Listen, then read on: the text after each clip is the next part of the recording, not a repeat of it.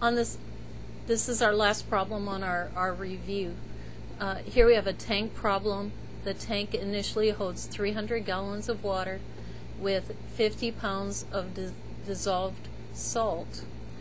I'm going to let the amount of salt in the tank be represented by the function A of t. A is the amount of solvent in the tank at time t.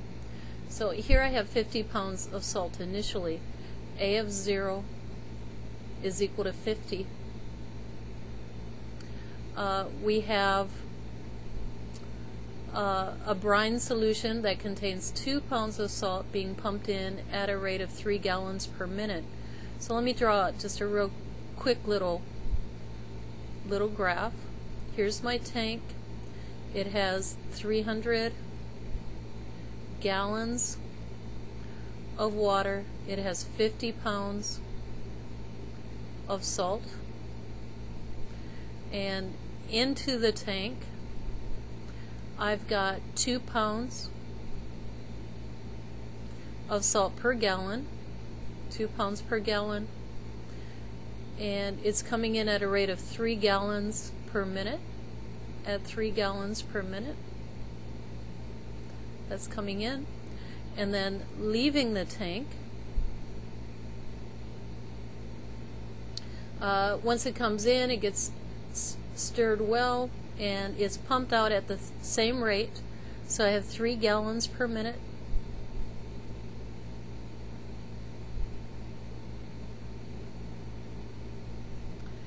And the amount that's being pumped out is A, that's how much salt is in the tank at any time, A pounds per 300 gallons. The tank will always have 300 gallons. 300 gallons. That's A pounds over 300 gallons at 3 gallons per minute. The question here is express the amount of salt as a function of time. So first find AT, A of t, and then how long will it take for the tank to contain 125 pounds of salt. So when is A of t equal to 125 pounds? Our differential equation is going to look at the rate of change of salt in the tank over time, and that rate of change of salt depends upon the amount of salt coming in.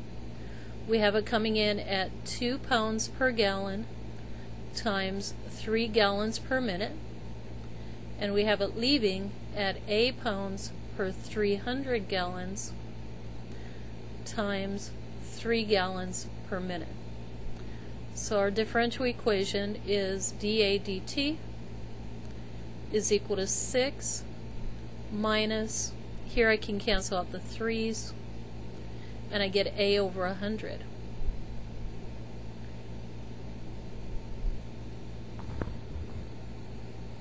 Notice that this differential equation is linear.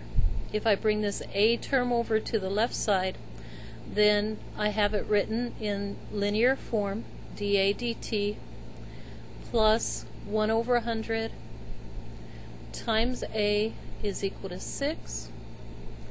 And we can introduce an integrating factor, which is e raised to the integral of 1 over 100.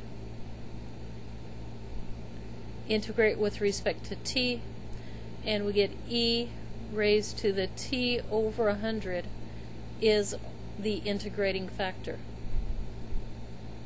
So multiplying each term in the equation by e raised to the t over 100, we get e raised to t over 100 times dA dt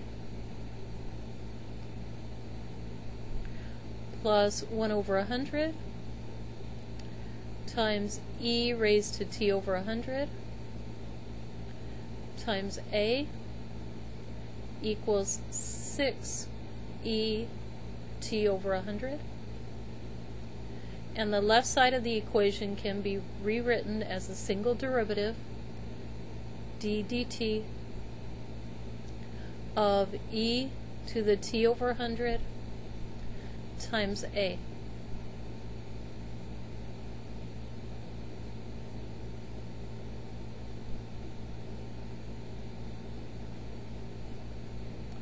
To undo this derivative, we want to integrate both sides.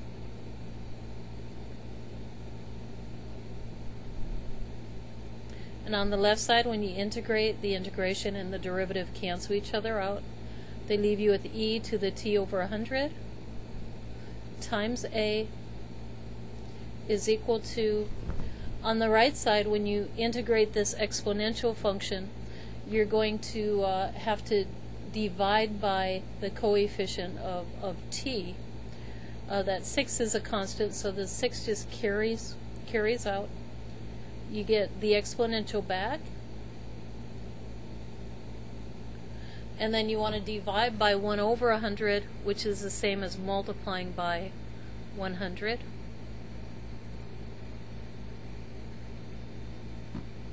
And so here, notice we're going to get 600 e to the t over 100.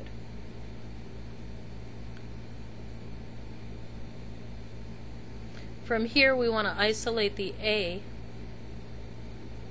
And to isolate the a, you can multiply by e to the negative t over 100.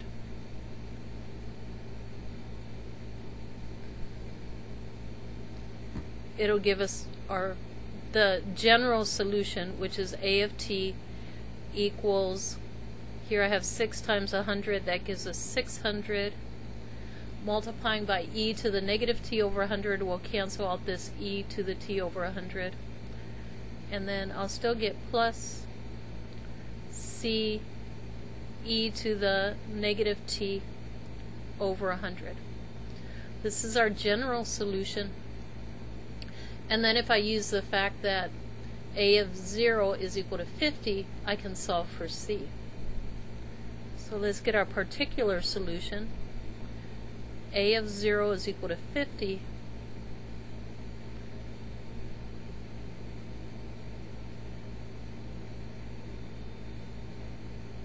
That 0 in this exponent will make that whole exponent 0. So that exponential part drops out. And all I have to do is subtract off 600 from both sides of the equation to get my constant. So negative 550 is equal to my constant. And my particular equation is going to be a of t is equal to 600 plus c, well, c is negative 550, minus 550 e to the negative t over 100.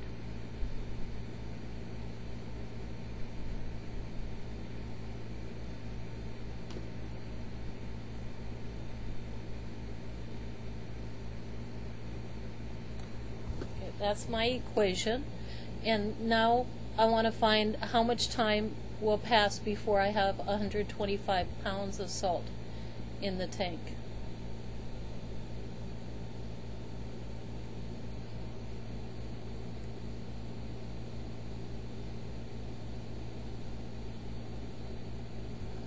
Okay, so let me do that over here. I'm going to just change the color slightly.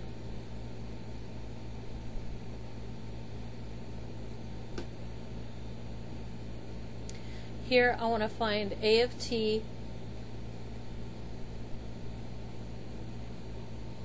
Oh no, that looks like the same color almost.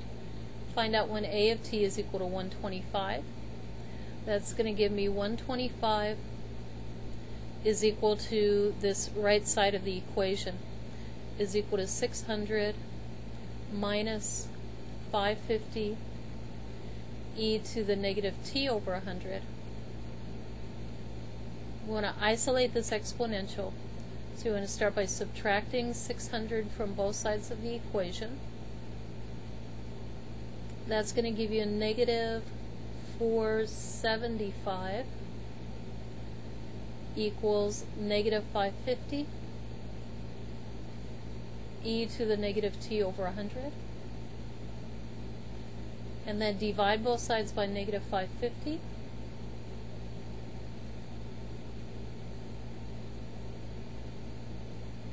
Here on the left side, I know I can simplify. The negatives will cancel out. And gosh, if I reduce by 25, it's going to be 19 times in the numerator, and 25 would be 22 times in the denominator. That should reduce to 19 over 22 is equal to e to the negative t over 100. You take the natural log of both sides, you get the natural log of 19 over 22 is equal to negative t over 100, because the natural log of this exponential, those are inverses, they'll cancel out. And then multiply both sides by negative 100, and we get negative 100 natural log of 19 over 22 is equal to t. Okay, I can type this into my calculator. There's my calculator again, and here I have to turn it on first. Negative 100 natural log of 19 divided by 22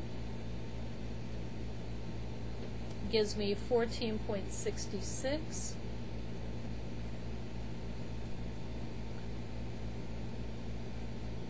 T is approximately 14.66.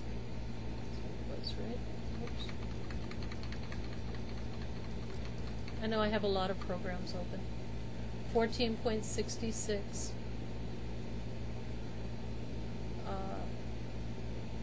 And units are in minutes.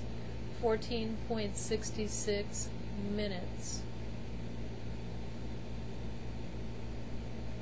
After 14.66 minutes, there will be 125 pounds of salt in the tank.